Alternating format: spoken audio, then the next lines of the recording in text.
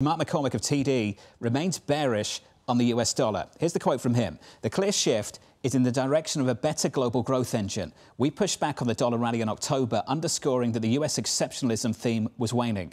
Global growth, not just the US, is improving, creating tailwinds for global equities, a weaker dollar, and outperformance of cyclical assets. Mark McCormick is with us now for more. Mark, let's get into it. Regime change. That's what you think. Absolutely. Walk us through what's changed. So in the context of the FX market, there's been a dramatic regime change. We went from 2 years of focusing on a couple of factors that relate to all the things that are happening around the world. We had carry outperform, which we had countries in emerging markets that have higher yields. Those currencies outperformed, which was quite interesting in itself because this came through a Fed tightening cycle.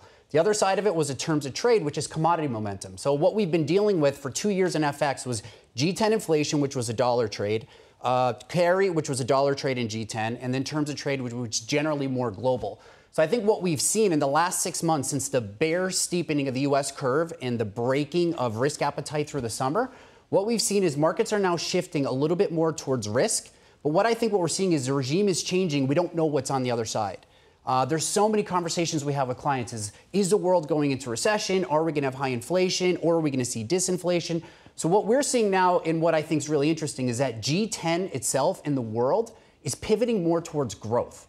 We're carrying, what we see in our models is less focus on inflation. So if inflation's going up, you don't want to buy the currency anymore. What we're seeing is that growth is being upgraded largely because what the market cares about has changed in the last 6 months. Well, let's get to the menu in G10. We'll go through some numbers. So sterling, 126, the euro, 108, dollar yen, 150-ish. Yes. Where do you want to play this story? Through what?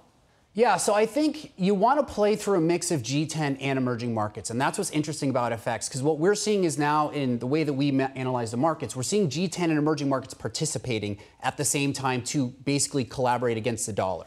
So if you think about what's high quality in emerging markets, you've got India, you've got Mexico, you've got Brazil, you've got Colombia. So you've got the carry story, and you've got some high quality growth story. But I think India is the key thing you want to be looking at. Another thing that we really like is Korea. Korea is correlated to the global growth story, which this is where I think everyone's been wrong. Everyone's been focused only on U.S. exceptionalism. But if you look at leading indicators, nowcast, data surprises, data trends, all these things in Europe and in Asia, everything is participating at the same time. So last year we went through a wave of U.S. looks great, China and Europe are underperforming. At one point, China and Europe look great, the U.S. is underperforming. What we're seeing for the first time is all three regions are firing in the same direction. And that is positive for global growth dynamics. It's positive for equities. So that's good for sterling. It's good for euro. I don't think euro is the best way to trade this.